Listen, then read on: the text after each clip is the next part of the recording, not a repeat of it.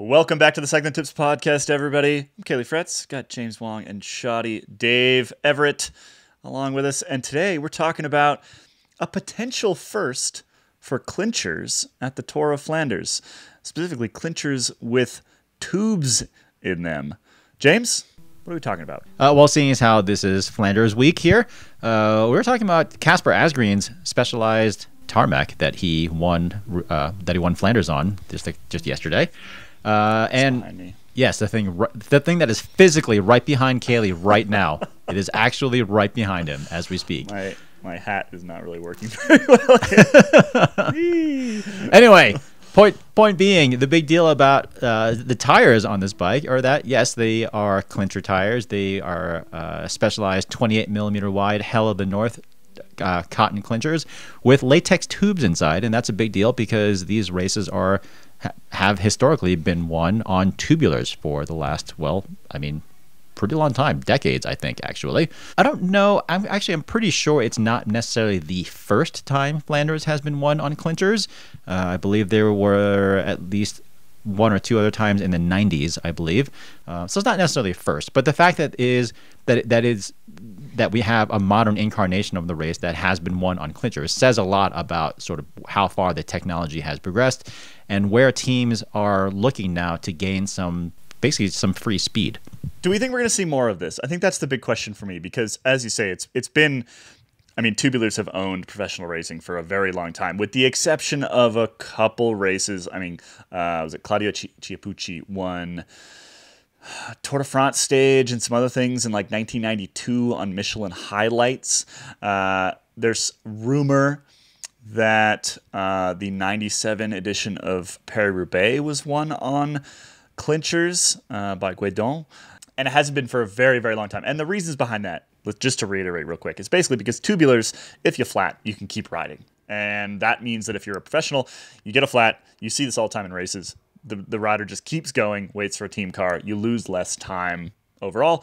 Plus, if you blow out a tire on a descent or something like that, it's not just going to fall off, and you have a slightly better chance of keeping yourself upright. Well, and the big thing is with tubulars, you're a lot less likely to pinch flat, which is historically the big concern in cobbled classics. Right. One thing I should point out, however, is, we are talking about Flanders as a cobbled classic, and it is. But it is really important to point out that the cobbles at Flanders are, and we've talked about this before, but the cobbles at Flanders are night and day difference between what you see at Roubaix. And Roubaix, it's like riding across a bunch of cinder blocks that were dropped in the middle of a field somewhere. And Flanders is more like, I don't know, kind of like bowling ball-ish, beach ball-ish kind of stones sort of thing. The rocks are smaller and they're closer together is basically, it's much, much, much easier to ride. And there aren't as big, the holes aren't as big that you fall in, and the edges aren't quite as sharp, that sort of thing. So it's the sort of race where if you are going to do a cobbled classic on clinchers, then that's a good one to do it at, because I think all three of us have done that sportif before. My guess is that all three of us have done them before on clinchers, and we're still here. I didn't get flat. And we don't know what kind of pressures Kasper Asgreen was running in those tires. Our guess is that he was running fairly close to what he would have been riding in years past. Also important to note that while Flanders is full of cobbles, it's not all cobbles. It's not like it's cobbles from start to finish. It's mostly decent paved roads and then with a bunch of cobbled sections. So it'd be much more notable if someone on that team or some specialized rider in general won on clinchers at Roubaix than at Flanders. Should we talk about sort of how this came to be, why they are running clinchers? It's a bit of a, I'm not going to say a complicated story, but basically Roval, who makes the wheels, and James, correct me if I get any of these bits wrong here. Roval, who makes the wheels, they came out with a new, both a deep wheel and a shallow wheel. So the deep wheel, which is the one that's right behind me here, is called the Rapide CLX, and there's a shallower one called the Alpinist CLX. And both, even though they look like they would take a tubeless tire, they have the shelf and everything. It's what we would normally see from a tubeless tire. They are apparently not tubeless compatible. And we've been kind of confused by this since they came out. And as a result, the team doesn't really have any choice. They don't make a tubular version anymore, and they're not tubeless compatible. And so they've been kind of forced into a traditional clincher with a tube in it, which is, as we said, basically what most amateurs are riding around on, right? Did I get that right? Is that spot on? I would say that's pretty accurate. And when you say that we're confused by this, it's more like it just feels like there's more to this story than we really know. But yes, I mean, these wheels, when they came out, they certainly look tubeless compatible. And actually, I've gotten messages from one or two readers that point to now outdated product pages that were on some sort of regional specialized website that stated that they were tubeless compatible. So that had obviously been corrected. At some point. Seemingly. But anyway, they are not officially tubeless compatible. So yes, I mean, the teams basically have no choice. I mean, they can run tubulars if they want to, but they would be doing so on old wheels that they know are slower. So one thing that's nice about clinchers, and the reason why there has been so much renewed focus on clinchers and tubeless clinchers in general as opposed to tubulars, despite the fact that they are heavier, we have a lot of data that shows that they roll quite a bit faster.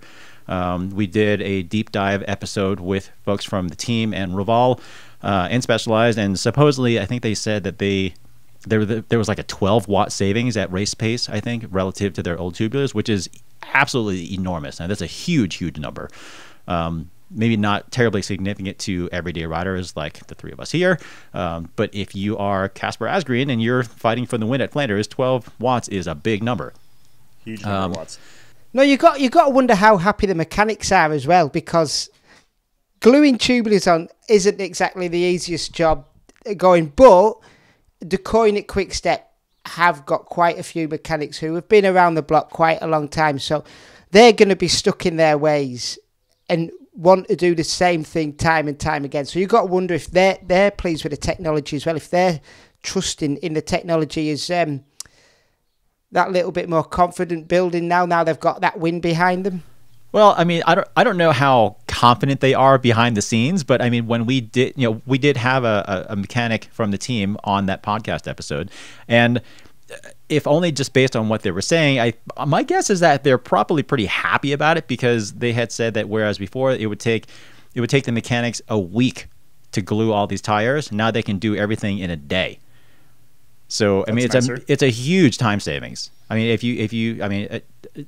a team would typically have, maybe 3 mechanics working on this, on any sort of job kind of thing, and let's just say it was 3, and let's just say those 3 mechanics now saved, let's just say 4 or 5 days each. I mean, that's 12, 15 days that they now have to spend on other things, like, I don't know, probably fishing hydraulic hoses and wires through an internally routed frame, which they probably need that time for. Why do you think bikes themselves have gotten more difficult, so it all probably evens out in the end. Why do you think it's taken so long to come to this point in where the technology, they're comfortable to use this technology? Because I remember Domo Farm Fritz using, I think it was the Michelin Pro race at the Tour de France, and really pushing to use them. Back in, that's got to be early 2000s, and then it all fizzled out. All went back to tubular. Then, obviously, now back to where we are. The clinchers have gotten legitimately better in recent years, and we have a lot more data. We have a lot more testing as far as rolling resistance and grip and all these other things go. And the reality is tubulars really haven't changed very much in really quite a long time. I mean, companies have gotten quite good at making them. Like Continental, for example, I mean, they do a really good job of offering various teams custom formulations of, different treads and different reinforcements, different casing types, and all this other things for tubulars. Like, you'll see little letters like, ALX, and like, you'll see these little 3-letter designations for things. And I talked to Continental. I talked to them about this a while ago, and those 3 letters do designate different sort of custom requests that different customers have for things, for teams specifically. But aside from that, tubulars really haven't changed a ton. Whereas with clinchers, there has been so much energy put into the development of not just the tires, but also the associated wheels. Like for these Roval wheels, I mean, Kaylee, you've ridden them. I've ridden those Rapides. That front one in particular, with that super fat external width. I mean, I maybe this was in my head, but I mean, that wheel seemed just wicked fast. I mean, it just seemed like it was definitely quicker and more efficient than some other ones that I've used. And it kind of goes along with this trend of going with a super wide wheel with a somewhat narrower tire. But only in this case, I don't know how that 28 mil tire would really puff up in an actual width, because we weren't there. I can't measure them at the moment. But my guess is that they were still quite a bit faster than the narrower tubular setup that they had before, even though the tubular setup would have been lighter, I think. So at the Tour de France last year, Julian Alaphilippe won the second stage on basically an identical setup here. Not the Hell of the North version of the Turbo Cotton, the regular Turbo Cotton, because there was no cobbles on the second stage of last year's Tour de France, but a very similar setup. He then switched back to tubulars for most of the rest of the race. And we basically heard that was because, he had some GC ambitions. He was, when you have GC ambitions, just sort of what I was talking about earlier, the ability to ride a flat, things like that. You might lose less time if you get a flat. That became more important than the X number of watts that they think they would save. But this year, we've seen these Rapide and Turbo Cotton combinations basically every single race, from Deceuninck-Quickstep and Bora-Hansgrohe, who are both on the same setups. They haven't switched back to tubulars very often. I've been sort of scrolling through the photos that we get in and haven't spotted them anywhere as of yet. I'm sure that at some point someone has ridden one this year, but for the most part, they're on these clinchers full time. So do we think that this is a trend that's going to continue? Do we think that both clinchers with tubes in them, which for a long time was, was a pariah in the professional peloton, and tubeless, which is showing up on some other teams at the moment. EF, for example, is running tubeless with those new little foam inserts inside. Do we think that, clinchers of some type, whether it's tubeless or tubed, are they going to fully take over in the next couple of years? I think they are. And I know Dave Rome wrote an article about this not too long ago in a discussion with Josh Portner. I actually have something in the works right now. I'm just waiting to hear back from a couple of companies. But I'm just going to go ahead and say it right now. The tubulars are dead, at least as far as top-tier road racing go. I mean, it's done, because there are an increasing number of companies who are just no longer putting development resources into new tubular wheels. And I think we'll still see them in cyclocross, because tubeless tires just don't stay on a rim as well when there's just not very much pressure in them, which is the case with cyclocross tires. But as far as on the road goes, as far as the road goes, tubulars, we have, again, all this data, despite the fact that they are still lighter. So we might see them in climbing stages, perhaps.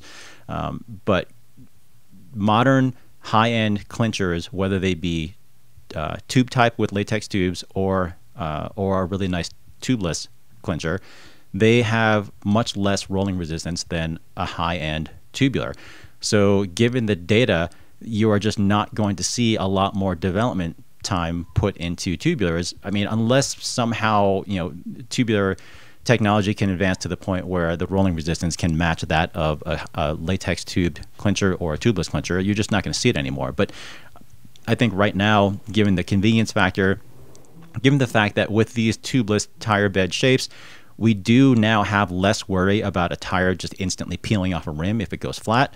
With things like these, foam inserts and stuff like that, I have a hard time thinking that the trend is going to even plateau or reverse in the other direction. I do think we're going to see a lot more clinchers and tubeless. Sorry, tubeless. I do think we're going to see a lot more tube-type clinchers and tubeless clinchers moving forward, and fewer tubulars. I don't know how I feel about that. I mean, I still really like a good tubular. It's the end of an era. In a while, but yeah, it's the end of an era, and they do ride incredibly well. There is something to that super round cross section and a really nice cotton casing tubular tire. But honestly, a cotton open tubular, otherwise known as a cotton casing clincher with just the tread glued on instead of having a vulcanized tire. But that sort of setup with a latex tube, it really doesn't feel that different, and you don't have to glue it on the rim. So that's very true. Kind of hard to argue with that.